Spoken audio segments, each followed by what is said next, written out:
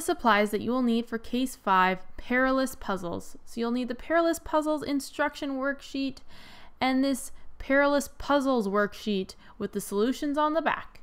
You will also need your cardboard pieces. Make sure that you don't lose any, and also things for decorating them, such as markers or paint. Let's get started. Okay, detectives, to get started, what you're going to want to do is grab your instruction worksheet for case number 5. And if you look at the bottom, there is this cool rocket for you to make. And so look at the picture and find all the pieces that you need.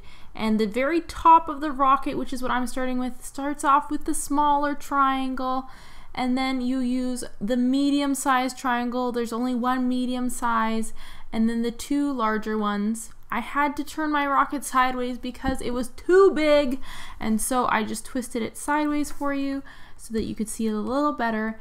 And then the little square goes over there on that side, and you gotta be careful because it can get very confusing with all the edges. Even I got confused, so don't worry if you do. And remember that after you make this rocket, you can decorate it if you want. I decided to use pens, but you can also not decorate it and make some other design with all the shapes. Like you could make a cat or a dog, whatever you wanted. I just really like the rocket, so I decided to color it. And there it is, all finished. I was very happy with the final product. But remember, you do not have to make the rocket. You can make whatever you want. Okay, detectives, I'm going to take a moment to get a little creative. And so I sat down and I thought about what could I make with these shapes. And something popped right into my brain very quickly. Actually, it wasn't that quick. It took me a little while to think of this. And so I came up with this idea and I started moving the shapes around and I drew it out. And I want you to guess, what do you think this is going to be? What could I make? Oh!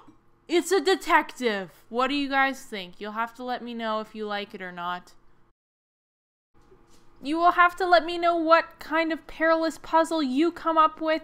And remember that you do not need to paint your perilous puzzle or color it like the thing that it is. So if you made a cat, you do not have to paint it or color it like a cat. You can do whatever you want, polka dots, stripes, whatever.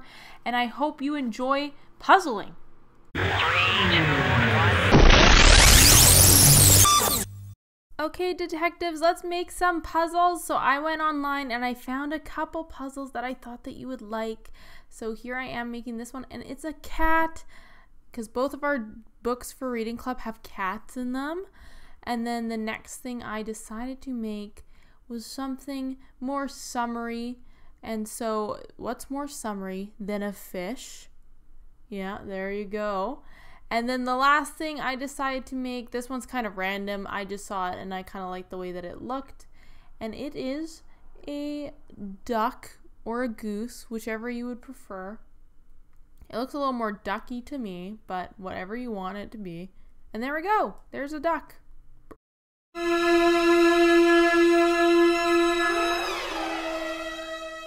On the Perilous Puzzles worksheet, we have 2 riddles for you to solve. It's robber plus duck plus key and snail plus ship. I hope you guys can solve them. The solutions are in the back. I'm covering them so you don't see.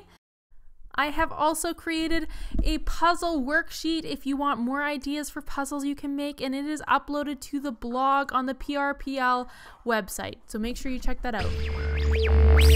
Remember to check out the activities that BC Summer Reading Club is posting on their website. Last week we made these jellyfish out of egg cartons and a treasure hunt. And this week we are making posters for our heroes. This is mine. This is my mom wearing her nurse's uniform. And then we also made these biographies in a bag. So here are all the things that I put in my bag. I put in my top secret notebook, some paintbrushes, the summer reading club books because those are my favorite books right now. And then I also put sunscreen because I love to be outside. And I decided to spice up my biography bag and I painted it a little bit. Let me know if you do this. I'd love to see what you've done. Well done, detectives. That is it for case number 5. Oh my goodness. We are almost done cracking all of our cases together. That is insane. My mind is blown. I hope you had fun putting puzzle pieces together, creating your own puzzles, and solving some riddles. I know your detective minds got onto this right away and just solved everything.